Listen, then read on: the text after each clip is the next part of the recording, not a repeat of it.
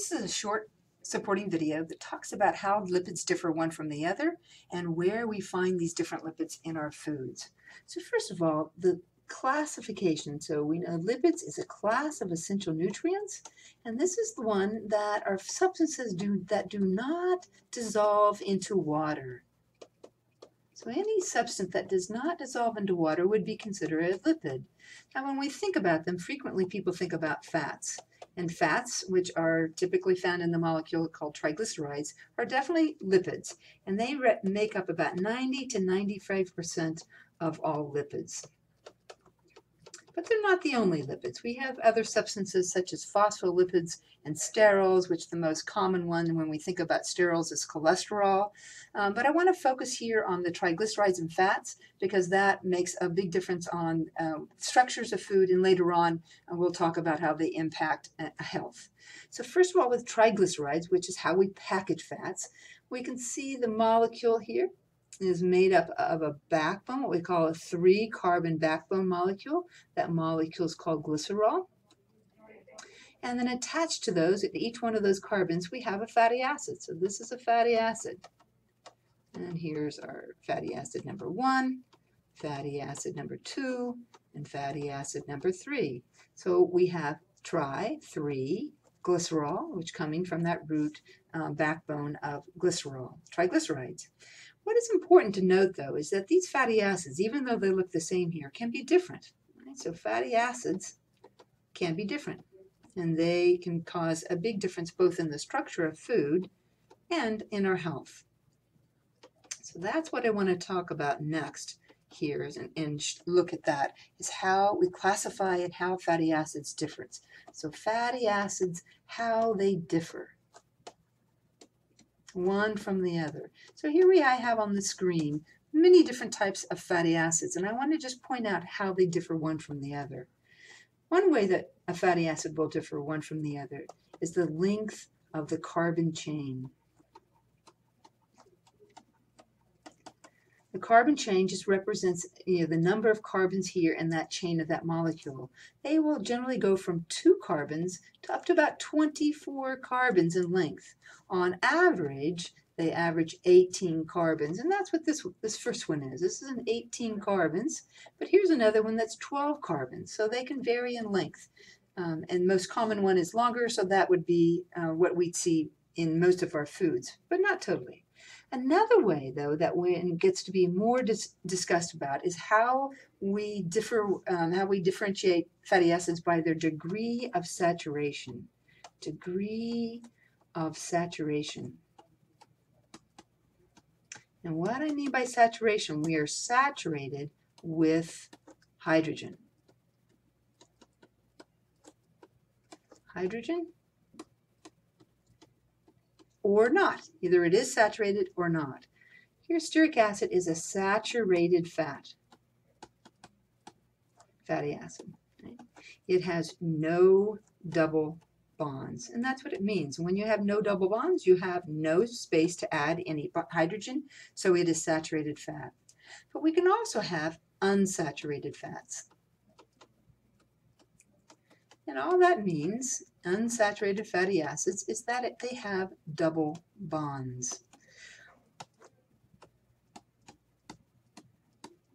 So saturated versus unsaturated is the first kind of classification here, but we're going to classify them further. So we can have unsaturated, but within unsaturated, you can have monounsaturated, which just means one, saturated. So this just means one. It has one double bond. And then you can have polyunsaturated. And that would mean it has more than one, so many, and actually it has from about 2 to 4 double bonds. I'll abbreviate that. And so we can here see 1, 2. We can further distinguish, though, between different types of polyunsaturated. So we can keep going down our visualization here of how we differ in degrees of saturation and how they're unsaturated.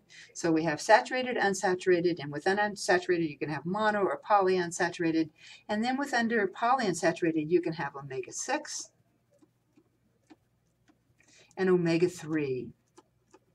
And we can see where they get their name, because when we are counting carbons, this is called the omega end, because that's the end of the molecule. And then we just count back 1, 2, 3, 4, 5, 6. And so that's our 6. The first double bond is on the 6th carbon. In omega-3, we count back 1, 2, 3. It's that 3rd carbon that is the first double bond.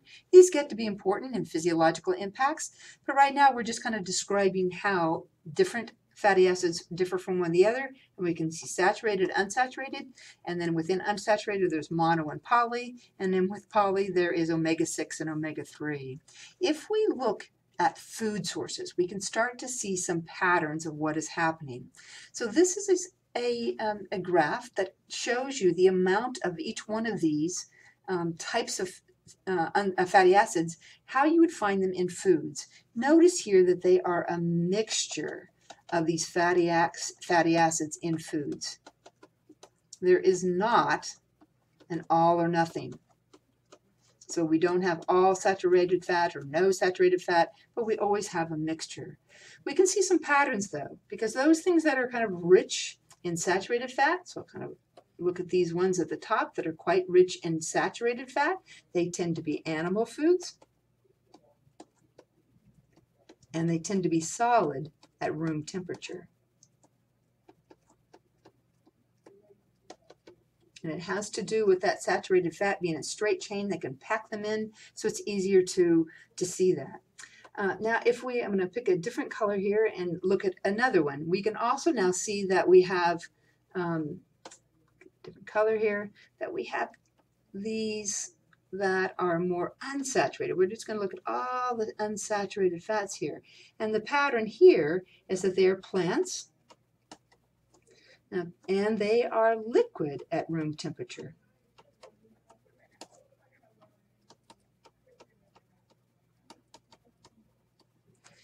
Now that's just in general with respect to having unsaturated fat. If we're going to try and differentiate between the monounsaturated and the general polyunsaturated, there's no easy way to do that. You just need to memorize it. So corn oil is very rich in polyunsaturated fatty acids, and canola oil and olive oil are very rich in monounsaturated fatty acids. In a food like avocado, if we pulled out the fat, it would be liquid at room temperature, so we can't just look at the food and that's there. And same with salmon. Now, what is sort of interesting about the ones here on the bottom is that they are also very rich in this omega-3 fatty acids. So if we look at these omega-3 fatty acids, here are some foods that are rich in that. So they're unsaturated, but specific type is going to be omega-3 fatty acids. So there's importance with that. One last one I'll point out here is going to be that coconut oil. So it's quite different in that we have a plant. It's plant, and it's an oil, but it's rich and saturated. So that seems like it's going against our kind of rule of solid and animal being rich in saturated fat, and plants and liquid being rich in unsaturated. And here we have a plant, and that's oil and it's saturated. But what we know is that the fatty acids are short chain. So they have fewer carbons, which makes it kind of unique. So coconut oil is kind of unique in our pattern. So we're going to summarize this up, and we have lipids. We've got the different types. We've got the triglycerides, phospho, and sterols, but we've focused in on the fats and those triglycerides, and we've looked at how fatty acids differ one from the other. We've looked at their link. We've looked at their degree of saturation, saturated, unsaturated, and unsaturated we went to mono and poly, and then poly we went to omega-6 and omega-3, and then saw a summary of how they differ in the foods that we consume.